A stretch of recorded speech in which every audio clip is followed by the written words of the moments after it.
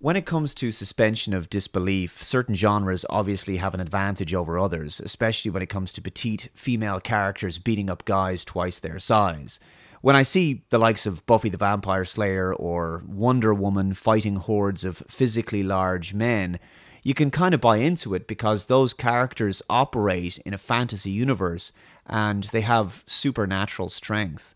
They're more than just human, and the laws of physics of the fictional universes they exist in allow us, the audience, to suspend our disbelief and get on board with what we're seeing.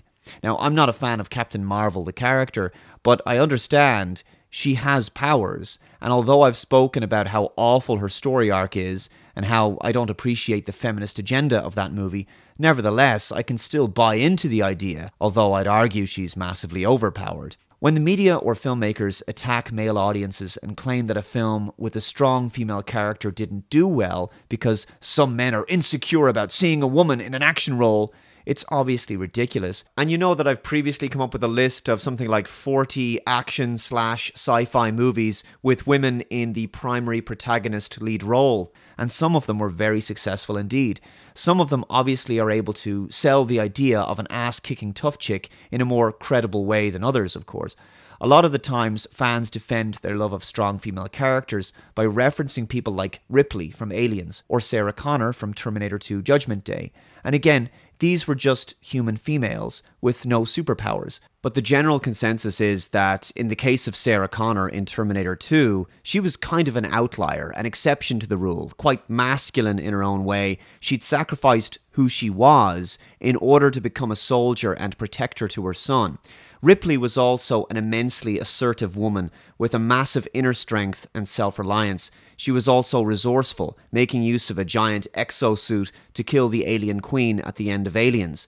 Neither character possessed super strength or special powers, but the characters were written and performed in such a way that when they engaged in action sequences, what they did was believable and didn't require an enormous amount of suspension of disbelief on the part of the audience. They weren't ordinary women, and they existed in extraordinary worlds.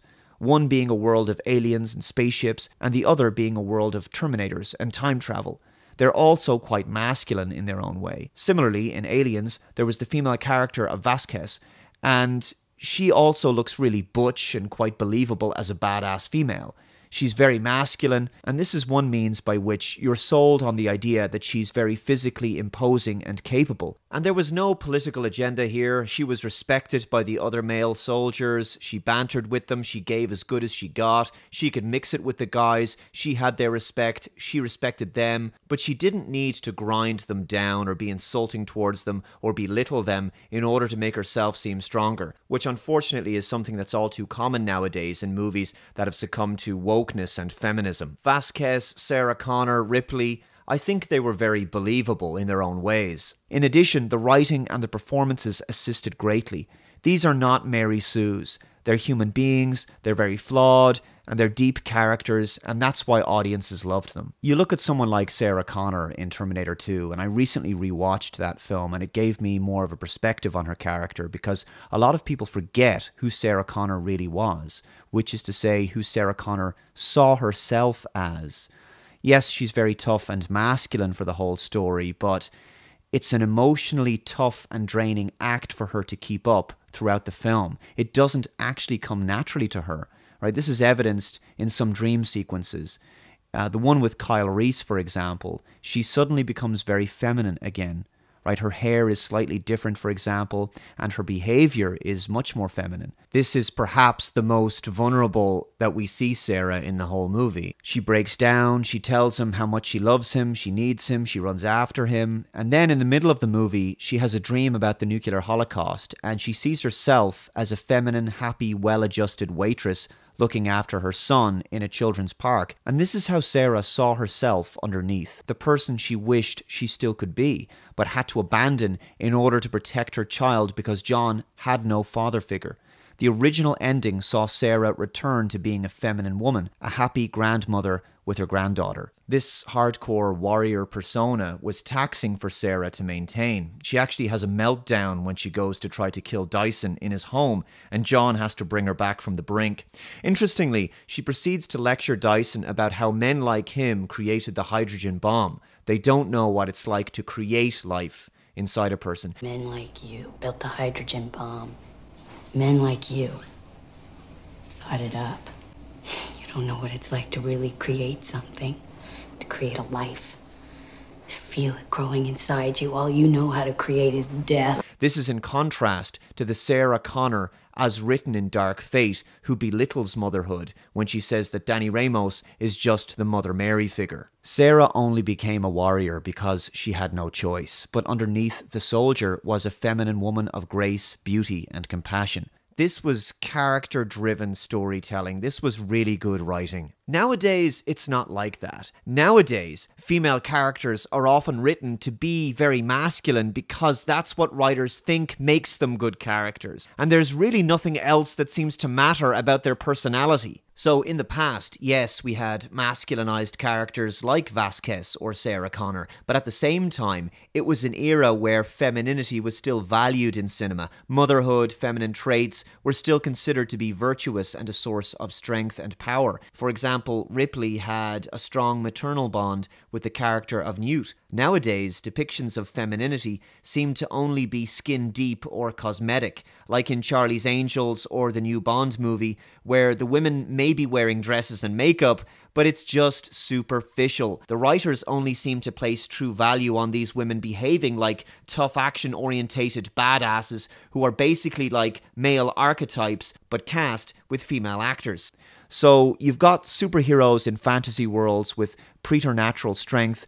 They've got, magic going on. Maybe there's aliens or vampires or whatever, where the laws of physics and reality lend themselves to making these strong female characters possible and believable. And then you have these extraordinary human women like Sarah Connor and Ripley from Aliens. You have to cast a woman who can achieve a certain degree of upper body strength, I think, like Linda Hamilton did in Terminator 2, because someone like Natalia Reyes as Danny Ramos in Dark Fate, at 5'1", she's not believable. And she doesn't look particularly imposing when holding a gun. She looks like a child holding a gun. And yet we're expected to believe in Terminator Dark Fate that she's going to one day become this incredible, strong military leader in the future. It doesn't work for the same reason that Emilia Clarke didn't work as Sarah Connor in Terminator Genesis. It takes a special kind of actress to pull this kind of thing off. Now, also look at the new Charlie's Angels film. This is where it also becomes increasingly difficult to suspend disbelief. Now, the first two films were effectively silly, spoof, campy movies, and they were ridiculous. And that's part of how they kind of worked to a degree, although I'd argue that they're really bad films. But anyway, the recent 2019 film, you have women in heels and dresses beating up guys who are way taller and larger, and they're doing these extraordinary action scenes with ease. And they make everything look effortless, and it's all done for feminist female empowerment as opposed to serving the story. So if you look at the trailer for the new Bond movie, No Time to Die, generally this film looks like another generic modern Bond film. Does anyone still care about this franchise? There's a couple of moments that are reflective of our modern woke cinema. So the first is Lashana Lynch's character, who has to put Bond in his place right away, because the world has moved on, Commander Bond. The world's moved on, Commander Bond.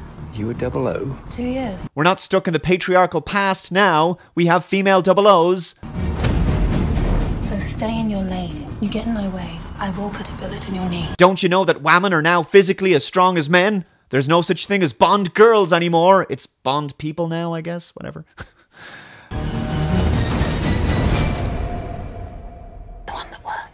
They write these obnoxious female characters that are expected to be strong female characters, right?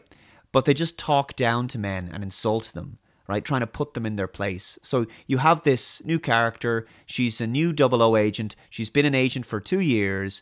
And she's speaking to James Bond in this incredibly insulting way. She's threatening him. She's threatening to shoot him in the knee, the one that works, she says. right? She's speaking to a living legend. But you gotta put Bond in his place because he's a man, right? It's just incredible. She doesn't exactly ingratiate herself to the audience off the bat. Does anyone seriously think that Lashana Lynch is a physical match for Daniel Craig? So later in the trailer, you have this female character who, just like the characters in Charlie's Angels, you know, she's in a dress and heels and makeup. And, you know, this is supposed to be James Bond, right? This is supposed to be grounded in something related to reality, right? There's no superpowers in this universe. This isn't Underworld or the MCU, but here she is shooting two guns at the same time. One is a bit larger than the other one. There's no real kickback to speak of. She's able to hold these weapons in the air and fire them, and presumably she hits her target, despite the fact that at best she can only be aiming the gun in her left hand because her right eye is covered by her hair. Who is believing this? Seriously. And then we have my favourite part. She does a spinning kick in the air. She's all glammed up with her dress and she's still wearing heels, and she kicks a guy away and then falls to the ground. It's too much. Okay, I get it when it's Buffy. I buy into it a little bit when it's a superhero or something. But we're talking about a non-sci-fi universe here. Look, I get it. It's all fiction, they're just movies, but I'm not trying to nitpick here, but the suspension of disbelief is becoming increasingly difficult in Hollywood action movies these days, where we're supposed to accept equality of physical strength between men and women, regardless of massive size and muscle mass disparities, and it's largely because of the female empowerment feminist agenda, and it's becoming increasingly cringy and absurd. As I said, it works in a sci-fi fantasy context if there's some kind of magical MacGuffin or mystical superpower justification, but we're talking about regular petite women beating up massive tanks of men with ease and throwing them around a room. It's just insulting to the intelligence.